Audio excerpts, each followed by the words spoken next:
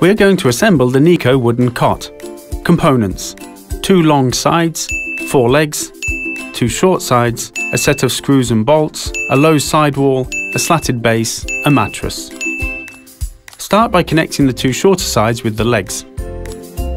Attach the legs to the sides and tighten them with these screws.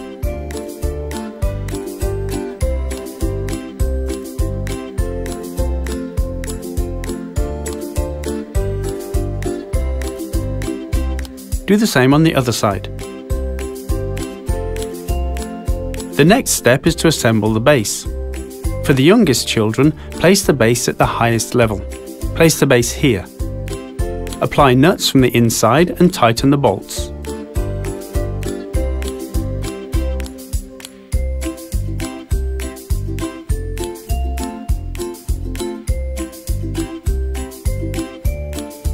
Do this at 4 points, 2 on each side. The only things missing now are the longer sides. You are going to attach them with screws at these points. For this, use these screws. Drive them carefully all the way down.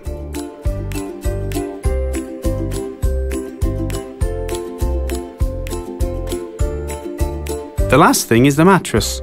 Its microfiber cover is removable and washable. And it's very comfortable thanks to the soft foam inside. The bed is ready. That was quick. The cot is intended for newborns and children up to 4 years old, so the bottom can be installed at 3 heights. To change the base, repeat the procedure as with the assembly of the highest level. And for the oldest children, replace the high, longer side with this low-profile wall. It retains the mattress inside the bed. After dismantling the long side, insert the low wall here and tighten it with 3 screws. The cot will be good for every nap. It is made entirely of pine wood, and thanks to its careful finish, ecological paints and non-toxic materials, it is safe to use.